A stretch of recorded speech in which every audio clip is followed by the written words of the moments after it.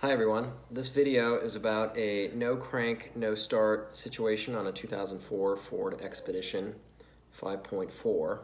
I've sort of been through the ringer on diagnosing this, and I feel like it's really simple and there's not a video out there on the internet that really addresses the starting circuit in sort of a methodical way that I understand and sort of is easy for folks to get. A lot of times the manual is unavailable, and even in the manual some of the wiring diagrams are just a little murky. So I want to kind of make a real simple explanation on the starting circuit, and had this video, I watched this video, it would save me a lot of time and effort. So okay, let's get started. Okay, so here is a lot of folks have seen this on the internet. This is the wiring diagram of the starting circuit. And I've highlighted how the current goes through. And what I'm talking about mainly is related to this fuse box here. So this fuse box is located under the kick plate on the passenger side. Plenty of videos on how to take this apart. The guts of this looks like this right here. This is all over the internet as well, sort of the fuse diagram on where these fuses are located. That's everywhere. And then sort of the wiring harness and how those are set up is here on this drawing. So what I've been looking for is like this one. See, C270E, C270F, C270J, C270K, C270B. So all of them sort of go in here, which is here, okay? And then the pin number as well is on here. So the most important drawing is this one. So current comes in the top right here, okay? So this is kind of where you start. So this is fuse 102. Fuse 102 is a 30 amp fuse. Okay, where's 102 on here? Let's find 102. Lower right hand corner, 102, boom.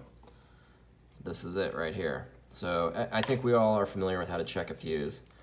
I use a Fluke multimeter here, this one, or one of the other automotive tools to check the fuse. The purpose of this video is not to check fuses, it's just sort of general information on the starting circuit that I was not able to find. Okay, so what happens here? So first, power comes down from here. Okay, we're coming in the top. Now we're going straight down. So you can check power on this fuse 102, 30 amps. Then this dotted line here is inside the junction box. The outside dotted line is outside the junction box. So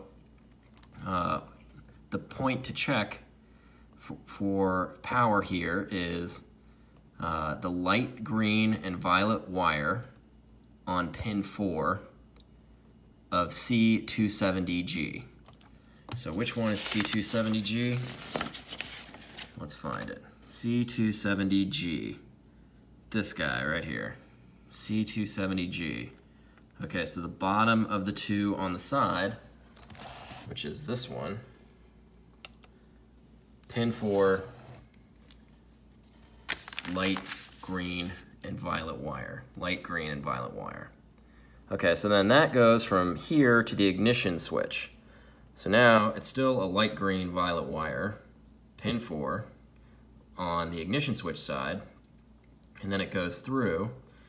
Here you kind of see, okay, right now it's in lock, but when this goes to start, this completes this circuit. Now we're coming over here and we go out on pin 7, which is blue, light blue and red. So light blue and red, we're going back to the junction box. You can sit in the driver's seat, and I'll show you how to do this in the daylight. It's dark right now, so it's kind of tough. Then up here, we've got red, light blue as well, C270H. So which one is C270H?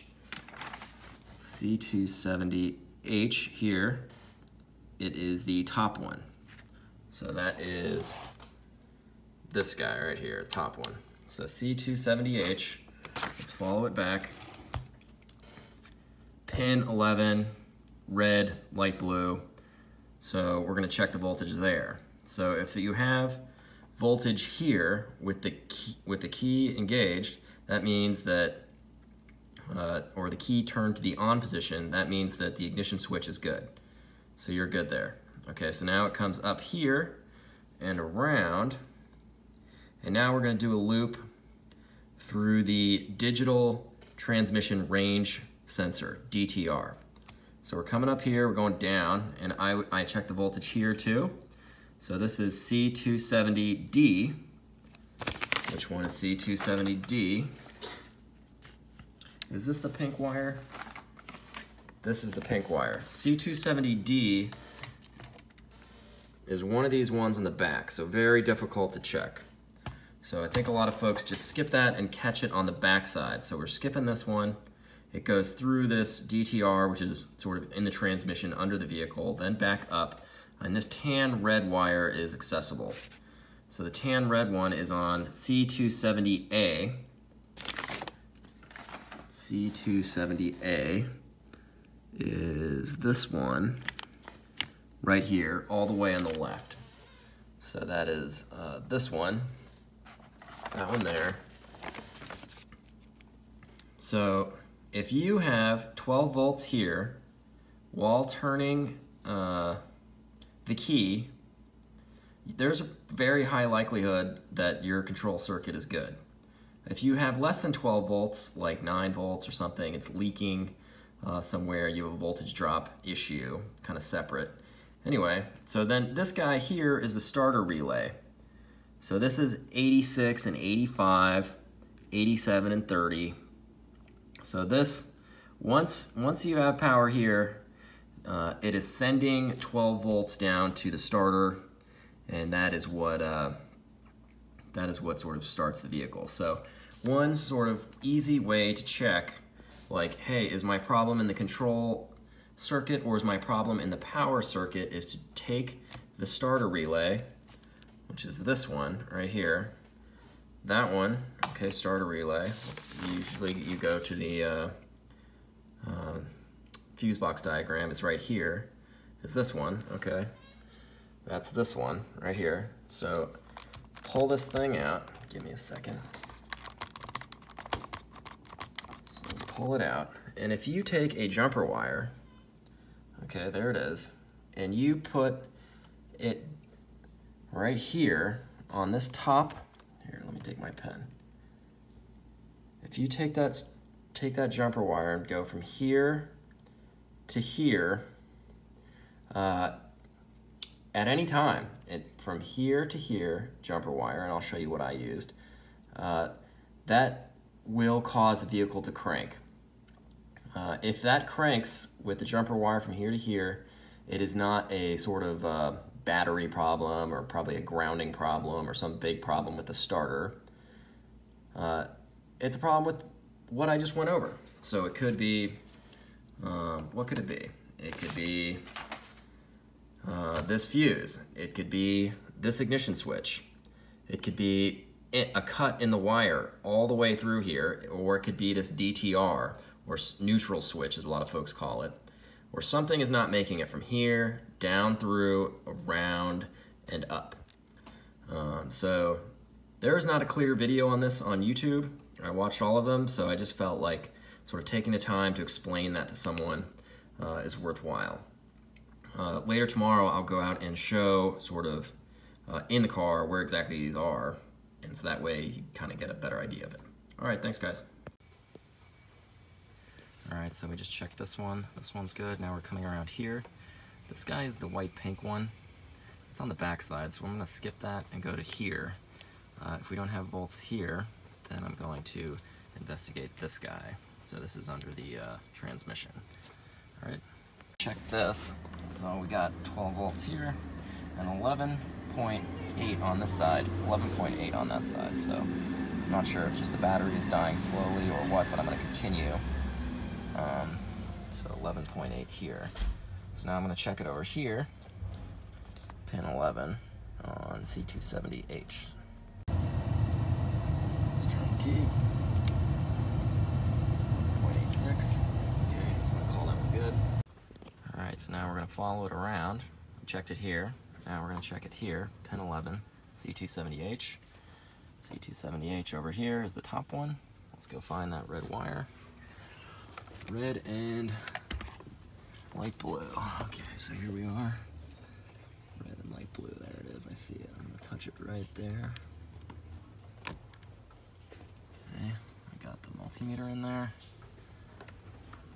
Now I'm going to find a ground. Now I need to turn the key, hang on. Alright, so now I'm here at the ignition switch looking for that same wire. I can see it. It is this guy right here. Right there. I'm going to pull this out so you can see it even better. Alright, so here we are. We're going to look at the light green and violet first, and then the red and light blue. So here we are. Light green and violet is this one, and red and light blue is this one. So those are the two. Okay. So now I put it in the red and light blue wire. Red and light blue, I'm going to jam it in there. This voltmeter in there. You can see it's in the light green violet. I'm going to find a ground. There's one. Okay. So what do we got? 12.37. Good. Hey guys, this is I guess a couple weeks later I've sort of figured out my problem and I wanted to explain it. And my problem was I had power here, which most folks say, oh, you're good if there's power here. But really I had power up here too for some reason, and it's supposed to be grounding out. I'll explain it here just in a second, but I had power here, and it was not pulling this in like a relay is supposed to do. It wasn't pulling it in, so 87 would connect.